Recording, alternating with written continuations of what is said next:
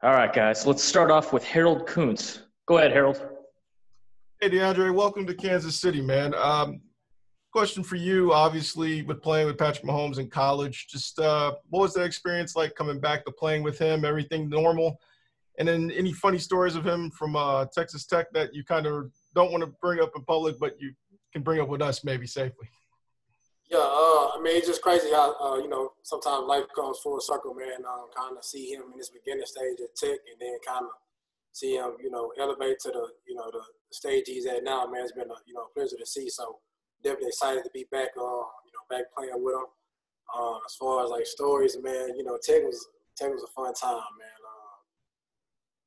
I'm trying to think, you kind of put me on the spot. I don't got nothing off the top of my head right now, though. Let's go to Pete Sweeney. Go ahead, Pete. Hey, DeAndre, thank you for taking some time. We had mentioned during your initial signing availability how excited you were to have opportunities toward the end of last year with the Raiders to come to Kansas City and then to see them take a running back. And then now you have Damian, who's opted out, meaning more opportunities likely will be available. Just what has this roller coaster sort of been like for you this offseason? Yeah, man. I think, prior to making my decision, I felt like coming to Kansas City was a great opportunity for me. Even before they drafted, the back, Clyde, I think he's a great back. But, how this game goes, guys are going to roll. It's a long season. So I feel like, definitely a lot of opportunities for, everybody to eat, man. I think with Coach Reed, his offense, he's shown over plenty of time that he knows how to get his playmakers the ball. So I'm looking forward to, making my plays when I get my opportunities. Let's go to Bob Fesco. Go ahead, Bob. I want to kind of go back to what Harold asked about Mahomes. And when you were watching him in college, did you ever think that he'd be at the level that he's at now? 100%, man. It's a crazy thing, kind of guys I joke with, just from my hometown is that, his practice film is more scary than his game film. When he's kind of just winging it and doing what he wanted to do, on the practice field, he got some, some pretty exciting plays. But, he's just, some guys, you play with, he just kind of got the it factor. He's one of those guys, there's a guy that he's able to make plays that, most guys can't make. And, he did that in high school, he did it in college, and he's still doing it now. Let's go to Herbie. Go ahead, Herbie. Hey, DeAndre, it kind of like to piggyback off of what Pete Sweeney asked you earlier. Last season in Oakland, you worked with a rookie running back in Josh Jacobs, and I'm curious, what was that experience like, and how similar do you think that experience would be like working with Clyde? Pretty similar experience. Both I feel like great backs. Both have great strengths to their game.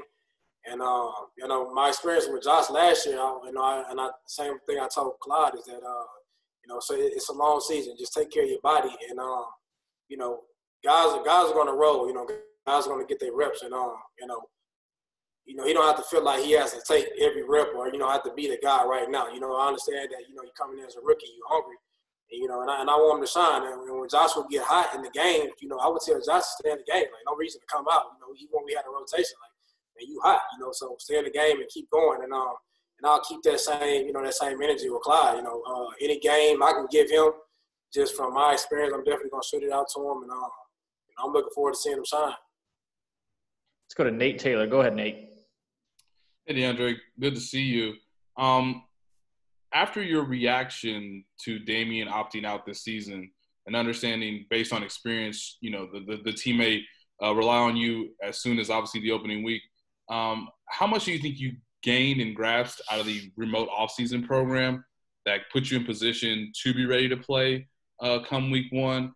And also because of the way the Chiefs sort of operate offense in terms of passing the football, what's it been like recently and obviously moving forward in building a chemistry as a receiver for Patrick based on what you guys did in college? So the first question, I was excited to go. I was ready to go. It was unfortunate that, Damian did opt out. But I think, what I can say that the offense is kind of pretty similar that I did run in Oakland, just kind of different terminology and things of that nature. So I've been able to pick up on the, offense, pretty good so far. My bad. Repeat the second question for me again.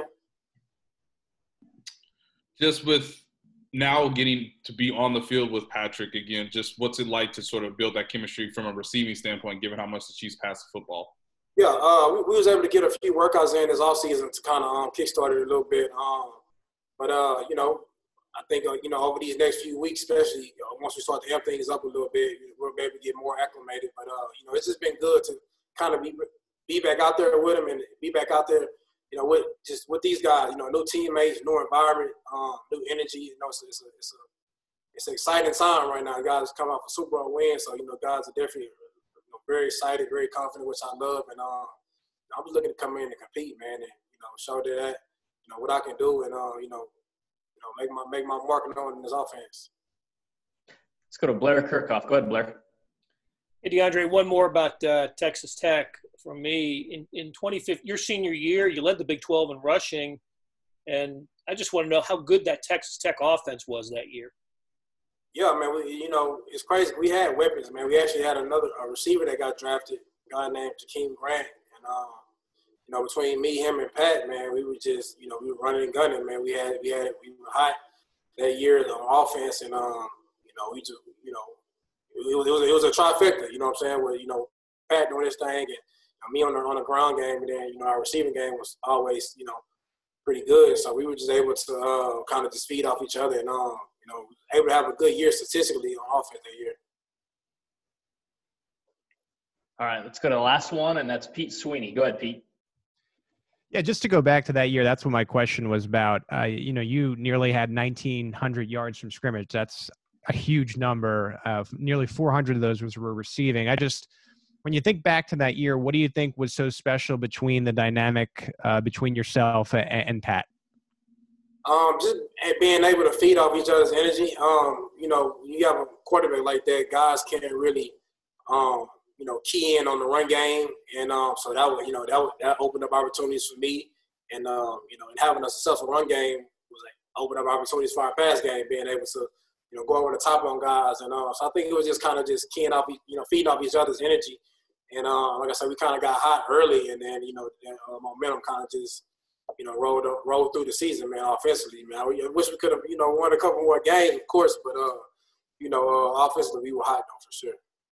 DeAndre, we had one more pop up. Let's go to Adam Teicher to close us out. Go ahead, Adam. Hey, DeAndre. You played with Caliche for a couple of years, I think, in Oakland, right? What was he like? What made his game stand out to you as a back? A dog. He's a dog, man. He's one of a kind, man. He's as a running back, he's one of those guys that you love running behind. He's going to make sure that he imposes his will on whoever's lined up in front of him. He's going to finish guys. And, Caliche is one of my favorite linemen I've ever played with, hands down. DeAndre, we appreciate you taking the time today. We'll talk to you soon. Man, appreciate it. Thank you for having me. Thank you.